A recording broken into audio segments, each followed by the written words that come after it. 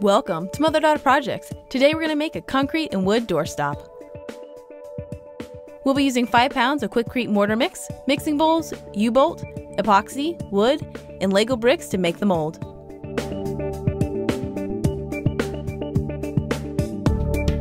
We picked up the mortar mix from Ace Hardware. We were happy to find a small bag which is way more manageable than the 60 to 80 pound bags. We went with the mortar mix because it doesn't have large rocks in it like the concrete mix. We used the wood to make our mold around. We have not cut our wood to size yet, so we just eyeballed the size we liked. Once we got the basic square design, then we started building up the sides. These Lego bricks come from my collection and they can be cleaned once we're done with them.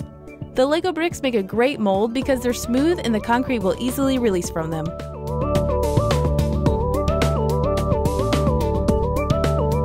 We clamped the Lego mold to a piece of melamine, which is a waterproof board that the concrete will easily release from. With the mold complete, now we need to mix the concrete. We poured half our 10-pound bag into a container, then mixed in water. We added a small amount of water at a time, being careful not to add too much. We mixed it all together, looking for the consistency of about cookie dough.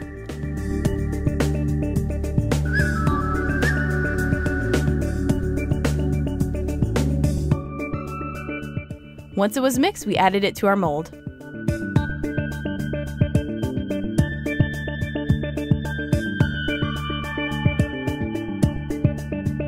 To release any air bubbles trapped inside, we vibrated our mold with an orbital sander, but any tool that vibrates should do the trick. Next, we added the U-bolt to the top. We used a scrap piece of wood to hold it in place while the concrete cured. We let the concrete cure for 20 hours, then removed it from the mold. We used needle nose pliers to remove the Legos.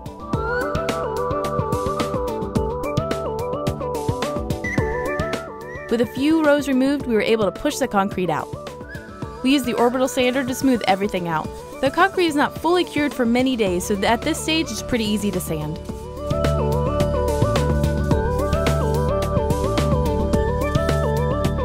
We let the concrete cure for 2 more weeks, then we sealed the concrete. This is an optional step.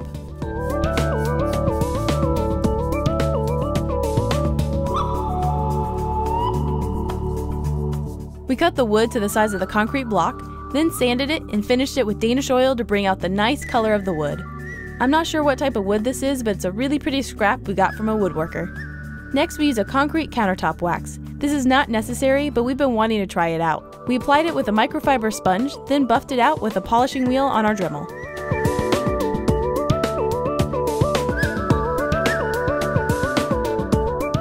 With everything dry, we applied a 2-part epoxy to the wood, mixed it together, and added the concrete on top.